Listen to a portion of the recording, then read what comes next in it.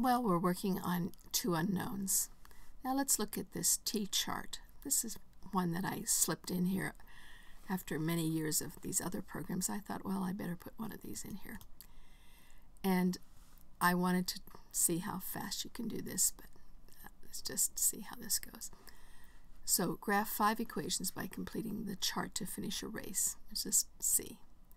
And this is a T-chart, and here's an equation. We want to find out what this equation looks like.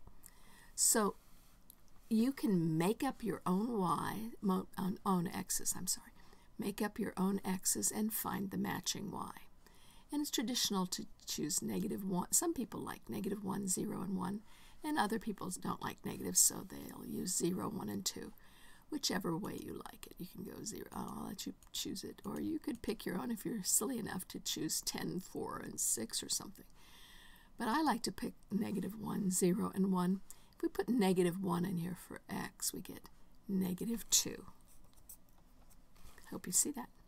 If you put 0 in here, that's my favorite. It's -1.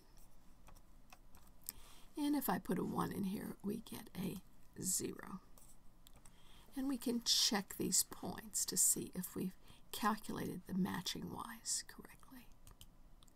And you can see now we're putting -1, -2, -1, -2 is right here, 0, -1, and 1, 0, and then I put a line through it so you can see that this chart is correct, and this is what this line looks like.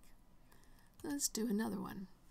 -1 is -2, and so this would be -5. 0, my favorite, is easy. It's -3. 1 would be 2 minus 3 is 1. Check. Oops, it looks like I got one wrong. X is 1. Oh, it should have been. If x is 1, it should have been 2. It should have been -1. What was I thinking? Now check. And you can see we get 2, 1. I could say I did that on purpose, but I didn't. I was just being silly.